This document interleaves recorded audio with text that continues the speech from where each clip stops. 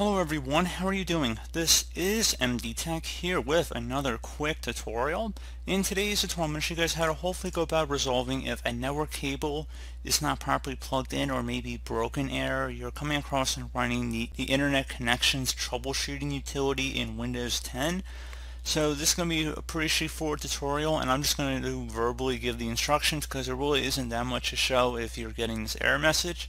But I did want to hit on a few potential fixes that I wanted to cover.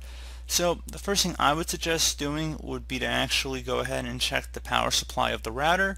So go and locate the router wherever it may be in your proximity and unplug it and plug it back into the wall, or if there is a reset button on the router itself, go and select that, hold it down, and then reset the router. Wait about 30 seconds to a minute, and then attempt to regain your internet access. So attempt to browse the internet once again, see if that has resolved the problem.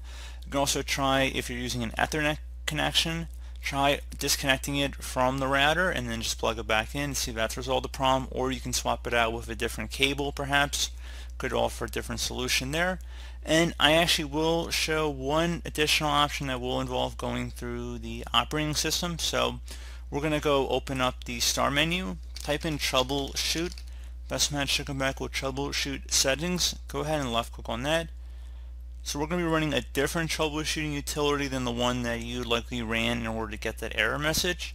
So we're going to scroll down underneath get up and running and find and fix other problems until you get to network adapter. Find and fix problems of wireless and other network adapters and select that.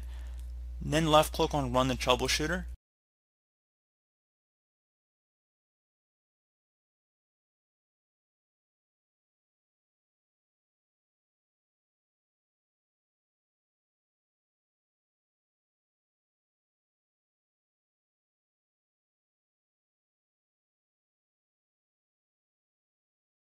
So if you were having problems, it would likely identify some issues, and then I would suggest rectifying whatever it lists as potential sources of the issue. And then you just would go from there. Probably restart your computer wouldn't be a bad idea, and hopefully would have been able to resolve the problem. One further thing you can try would be to close out of here, open up the start menu, type in CMD. Best match should come back with command prompt. Right click on it and then select run as administrator. If you are prompted with a user account control window, select yes. Now into this elevated command line window, I want you guys to type in ipconfig, exactly as it appears on my screen, space /flush DNS. Flush DNS should all be one word attached to that / out front. Hit enter on your keyboard. Should say successfully flushed to DNS resolver cache. Close out of here, restart your computer, and hopefully that would have been able to resolve the problem. And if all else fails, you can try running a network reset.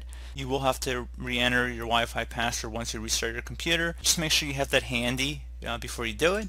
But that's kind of like a final resort there. I mean, it's not that big of a deal, but it will cause a minor inconvenience. You will have to re-enter your network credentials. So we're just going to type in network reset.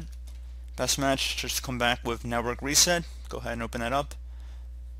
It's going to say this will remove and reinstall all of your network adapters and set other networking components back to their original settings. You might need to reinstall other networking software afterwards, such as VPN client software or virtual switches. So you just select reset now. You will need to restart your computer for it to take effect, and then once you restart your computer, enter back in your internet login credentials, and hopefully that should have been able to resolve your problem. So as always, thank you guys for watching this brief tutorial. I do hope I was able to help you out, and I do look forward to catching you all in the next tutorial. Goodbye.